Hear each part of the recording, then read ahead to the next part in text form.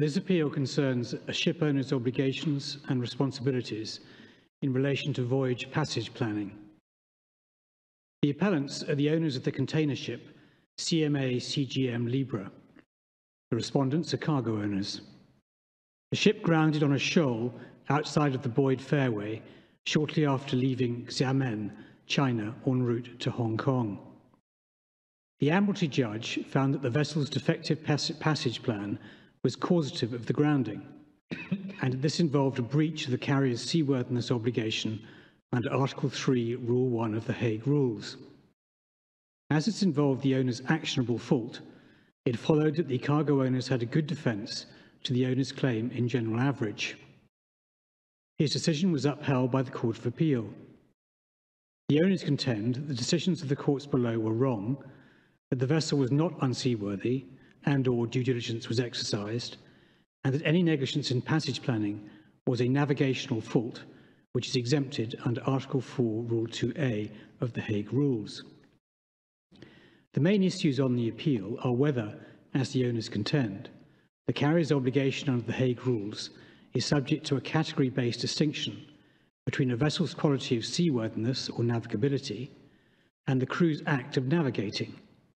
It being said that there is a distinction between seaworthiness, which concerns the attributes and equipment of the vessel, and the navigation and management of the vessel, which concerns how the crew operates the vessel using those attributes and equipment. A further and related issue arises in relation to the obligation of due diligence. It is the owner's case that so long as the carrier has equipped the vessel with all that is necessary for her to be safely navigated, including a competent crew, then the crew's failure to navigate the vessel safely is not a lack of due diligence by the carrier. The judgment is given by myself, Lord Hamblin, with whose judgment Lord Reid, Lord Briggs, Lady Arden and Lord Leggett agree. The first issue: did the defective passage plan render the vessel unseaworthy for the purposes of Article 3, Rule 1 of the Hague Rules? The Court holds that the carrier's obligation under the Hague Rules is not subject to a category-based distinction between a vessel's quality of seaworthiness or navigability and the crew's act of navigating. In particular, first, on the proper interpretation of the Hague Rules, the Article 4, Rule 2 exceptions of act, neglect or default in the navigation or management of the vessel cannot be relied upon in relation to a causative breach of the carrier's obligation to exercise due diligence to make the vessel seaworthy. Secondly, if the vessel is unseaworthy, it makes no difference whether negligent navigation or management is the cause of the unseaworthiness or is itself the unseaworthiness.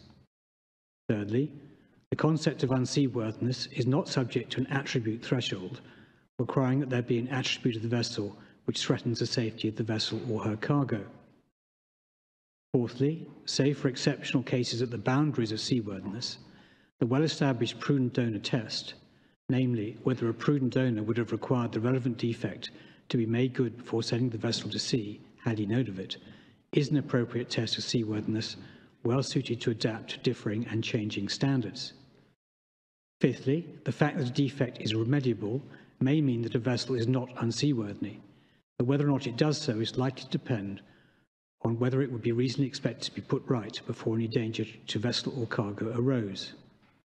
Sixthly, given the essential importance of passage planning for the safety of navigation, applying the prudent owner test, a vessel is likely to be unseaworthy if she begins her voyage without a passage plan, or if she does so with a defective passage plan which endangers the safety of the vessel.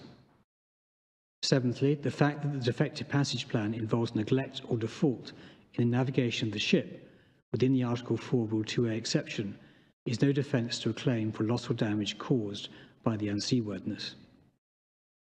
The second issue: did the failure of the master and second officer to exercise reasonable skill and care when preparing the passage plan constitute want of due diligence on the part of the carrier for the purposes of Article 3, Rule 2 of the Hague Rules? The Court holds that the crew's failure to navigate the ship safely is capable of constituting a lack of due diligence by the carrier. It makes no difference that the delegated task of making the vessel seaworthy involves navigation.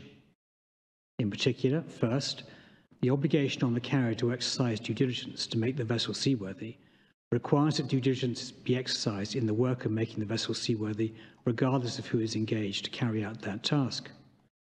Secondly, the carrier may not be liable for lack of due diligence, which occurs before he has responsibility for the vessel, or for lack of due diligence which occurs before he has responsibility for the cargo. The carrier may nevertheless be liable if a defect or danger will be reasonably discoverable by the exercise of due diligence once the vessel or cargo has come within his control. Thirdly, the carrier is liable for a failure to exercise due diligence by the master and deck officer of his vessel in the preparation of a passage plan for the vessel's voyage. The fact that navigation is the responsibility of the master and involves the exercise by the master and deck officers of their specialist skill and judgment makes no difference. Fourthly, the carrier's seaworthiness obligation in relation to passage planning is not limited to providing a proper system for such planning. In summary, the judge directed himself properly in law, and the findings he made amply support the conclusion he reached that the defective passage plan involved a want of due diligence to make the vessel seaworthy.